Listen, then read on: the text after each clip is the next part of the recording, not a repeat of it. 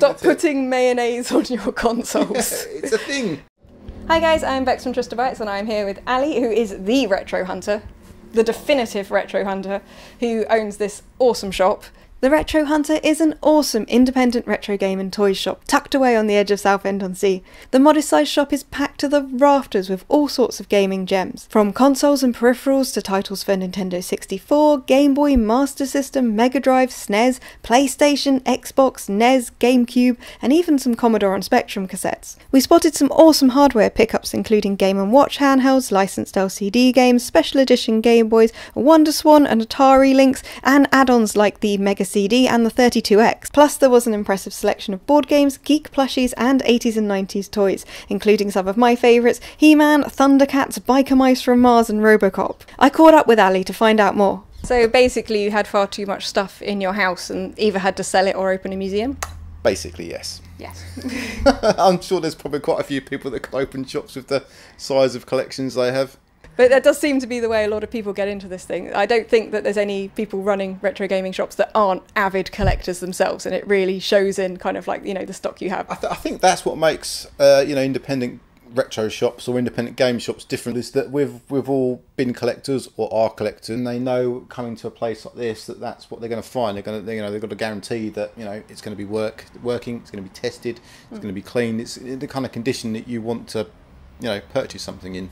Yeah, and anyone who brings their kind of collections into you because they perhaps have run out of rooms in their house and needs to find new loving homes for it, know you will usher them towards other people who will take care of them and give them a nice place to live and pet them.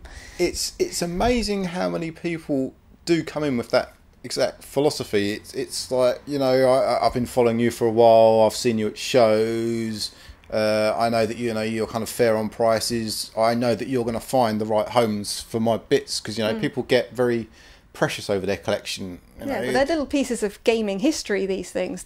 Some of them are extremely rare items that either need to be in a collection or as we say, in a museum or somewhere they're going to be taken care of. And you're kind of rescuing things from people's attics a lot as well, really, aren't you? I do get a lot of things coming in from attics, yes. So I've seen him doing a lot of dusting. I probably hold up, the local Sainsbury's. I think we're the only person that buys wet wipes from them, antibacterial wet wipes. Yeah. The two things I need in the shop: antibacterial wet wipes and kitchen towels for drying off. So basically, what we should get you is a French maid's outfit, because you are effectively a cleaner as well as a curator and a shop owner. Yes, people think it's quite glamorous having a retro game shop. They're like, oh, I wish I could do this. It's sit down and play games all day. It's like, I don't get time to play games. He's too busy I'm cleaning. In his French maid's outfit, polishing them. Yeah, I'm cleaning. I'm cleaning again. I'm testing. I'm putting the game in, making sure it works, playing 5 minutes of it, taking it out and repeating the process over and over again. It's not quite as glamorous as everyone thinks it is. But still, pretty damn awesome. Oh, don't get me wrong. Yes, hell yes. I love it on a daily basis. I love... the thing that I loved the most when I first started trading at shows and stuff, it was seeing the reaction within the individual when they finally get that game. They're reunited with that game they've been chasing for ages, in the condition they've been looking for it, or that kind of spark in the eye where they see something they'd forgotten even existed, until seeing it again they're like, oh my god, I remember this, I had this as a kid. Yes. And that's what kind of gives me my job satisfaction on a daily basis. It's seeing that reaction in someone. It's my like kind of doing a job well done, pat on the back kind of thing. I've been able to find that item and get it for them and ready for them, and it's the reaction and them taking that item again that kind of makes me go home with a smile on my face at the end of the day. Yeah, it is basically reuniting people with nostalgia and memories of their childhood, because these games were so important to us. I mean, they might have caused a lot of fights between siblings, but when they weren't causing punch-ups, they were definitely bringing us so much joy and forming such strong memories. And you've got such a range of stuff here as well. You've even got arcade cabinet, taking up quite a lot of space and being pretty awesome. I'm a bit partial to an arcade cabinet. I hadn't noticed. I can't resist them. Funnily enough, Miss Pacman was a trade-in, believe it or not. Someone messaged the page and said... They just turned up with it on their shoulder and went, would you like one of these? I think they did it on a Monday, and Monday's my only day off. That's the only day I'm closed. They messaged me on a Monday and said, are you open to it? I said, I'm afraid not. I said, I want to trade in a Miss Pacman cabinet. I was like, I'll be there in 60 seconds. Literally. Yeah, literally. Literally, he just jumped out the window, he forgot to put any clothes on, just dived through the door, had to go back, had to calm it down with the police, and then Pacman was yours. And Miss Pacman was born. I mean, she was quite offended by you turning up naked to buy it, but other than that... She's gotten used to me now. There'll be a divorce in the future. I've seen a lot of things you get go up on your social media, so that the Retro Hunter, like Instagram, for example, things seem to appear, and then immediately people are kind of saying, mine. And they might not even make it onto the shop. A lot of the time they don't make it to the pictures. Okay. If stuff's come in and I haven't even got to the point of taking a picture yet, then it can go before, you know, stuff. I have stuff come in and go out that doesn't even make it to the pictures. So it all depends on timing, you know. Stuff does go quickly, which is good.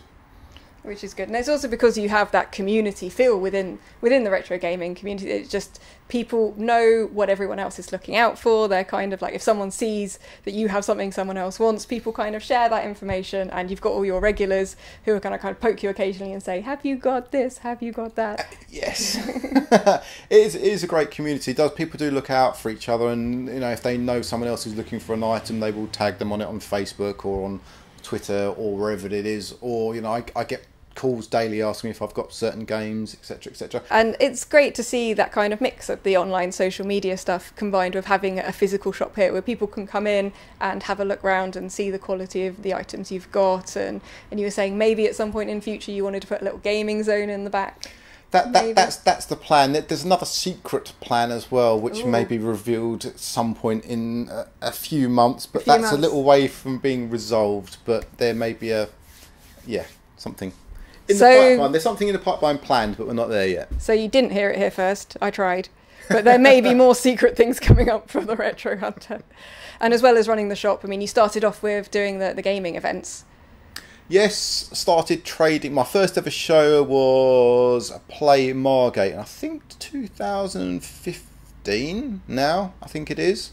That was my first ever one, and I started off doing the odd shows while I was still working full time in London. Eventually took the plunge. By complete chance, this place became available, which is extremely local to where I live. And literally 60 seconds. I wasn't lying about the diving out the window thing. It's not quite out the window, it's across the road. You need a zip line. That'd be awesome. That would be awesome. Or an underground tunnel. Yeah, I mean, or both. Or both. Because the zip line kind of only goes one way. Going back up the zip line would probably be somewhat more arduous. True. So a tunnel to go back and a zip line to get in the next time someone brings in an arcade cabinet that you really shouldn't buy because it's too big. I'm liking that. I might have to look into that. So you heard that here first. There will now be a zip line so that when he's running 10 minutes late and you're putting angry notes through the door, you can get him to zip line over. And then the Retro Hunter will be open. You might need to put some kind of large cat flap in the door to kind of barrel roll through. Yeah, and that would work. It's complete. I can't think of anything that's not sensible about this plan. Cost. That might be an issue. Realism, and I'm talking about zip lines coming through the front door of your shop, and you're talking about realistic things like cost. I think you've slightly missed the point there. They're doing some work over there at the moment, so maybe I'll get them to do a tunnel. Yeah, just raise a crane up. It's a big enough drill, isn't it? Yeah, everything's doable. Everything's doable.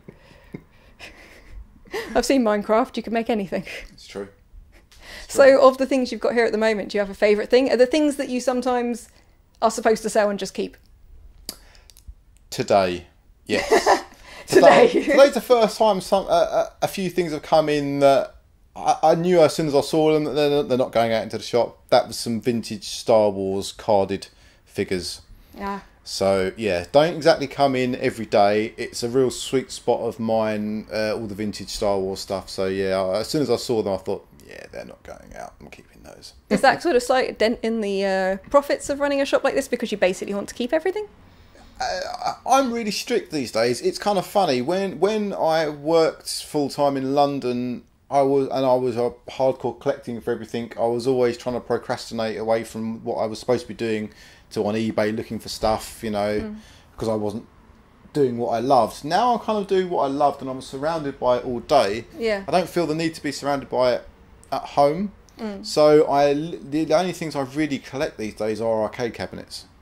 The biggest, most cumbersome, expensive, difficult to collect thing. You've just settled on that one. You could have settled on like Gameboy games that you could have fitted into like a nice neat box. But no, you're like, I'm going to stop collecting all of these things. It's taking up far too much space and time. I'll stick with arcade cabinets. Yes. There's no because that won't it. take up too much room There's in no your logic house. to it. It's just That's good. I didn't expect logic, I have to say. I've met you before. You get to reunite people with all of their childhood games, but probably in much better nick than they kept them when they were kids themselves. It's kind of funny. I'm waiting for something to come in one day, and there be like an initial on it or something. Especially when I'm picking things up locally and people are coming in from local areas. I'm waiting for someone to come in one day and go, "Oh my god, that was my game! That was my actual game. That's my name on that." I'm waiting for that kind of reunion to happen. It's not happened yet, but it's still a possibility. Maybe you should just start adding people's initials to games.